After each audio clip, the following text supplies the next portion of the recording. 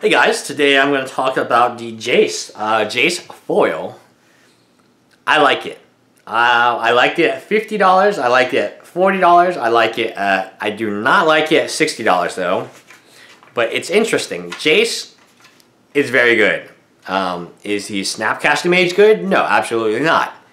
But does he need to be? No, he does not need to be as good Snapcaster. He just needs to be decently good. I made a video in the beginning where I said this Jace was the best Jace, and I mean, he may very well turn out to be the most played Jace across formats.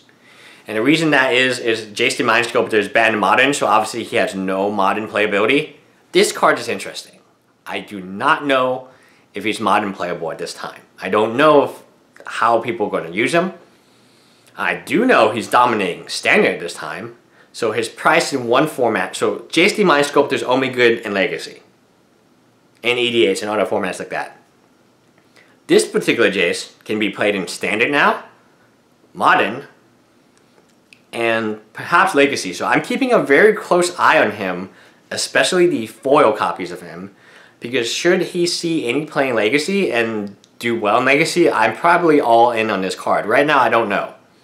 If you see some play in Modern, I'm going to look very closely at this card. And that's primarily because people love Jace. They love playing with Jace. They love Jace as a Planeswalker, as a fictional character. They love him. If they can jam Jace in their Modern deck, they will.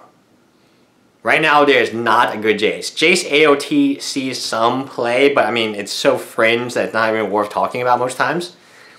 This particular Jace, I think has a lot of upside, if he is powerful enough. And I actually have never played with the Jace myself, so I probably need to actually play with him, maybe put him in a deck in Modern. But I saw the Magic World Championship, and he was great. He was great. I remember one of the games was tap, flip Jace, loot, languish you. What?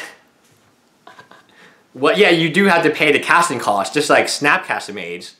But if you're able to flip him and get one use from him, that's kind of like a Snapcaster Mage without the 2/1 flash body. It's obviously less flexible because you can't instant speed it.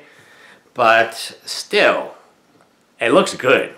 It just looks good when you have pro Magic players abusing it the way it's being abused right now.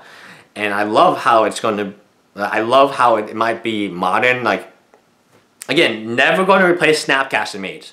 Snapcaster way better than this particular Jace, because this Jace takes some time to work. Snap is very flexible. But why would you want, okay, if you have 4 snaps and you have 4 pseudo snaps, man, that seems like a good deck to me, like in Modern. And again, I have to play test it, and I need to go get, I don't own a single Jace. I don't own a single one of these Jaces. I need to get my hands on some and then play test them. And I'm going to play test them in Modern, because I feel like that's where, if he can prove himself in Modern, that's got a lot of upside.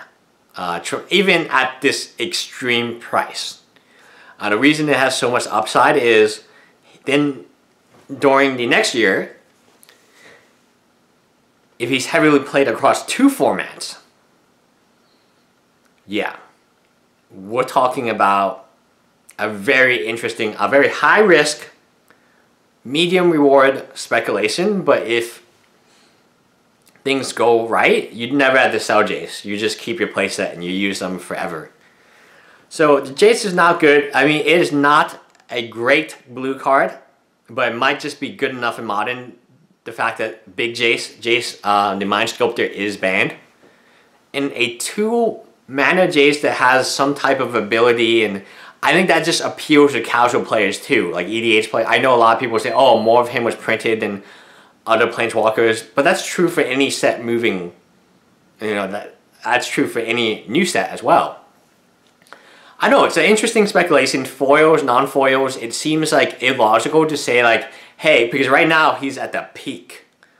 And it seems illogical to say, okay, he's going to break even more. but we haven't seen what he can do in Modern yet. And I think that's interesting. That's an unknown right now. Is he going to dominate Legacy like Jace the Mind Sculptor? No, he's not going to. But can he be the best Jace in Modern? Well, he's already the best Jace in Standard. But can he at the same time be the best Jace in Modern? Now that's interesting. That is interesting to me because the best case scenario, you take your 4 Jaces from your Standard deck and you want to play Modern because it's Madden. Because you want to do that, just take your 4 Jaces and you're good to go. And then you get so much value from that. In the fact that like you don't have, like if you purchase Snaps, you can't use them in Standard. You purchase Jaces, then you maybe use them in Standard and Modern.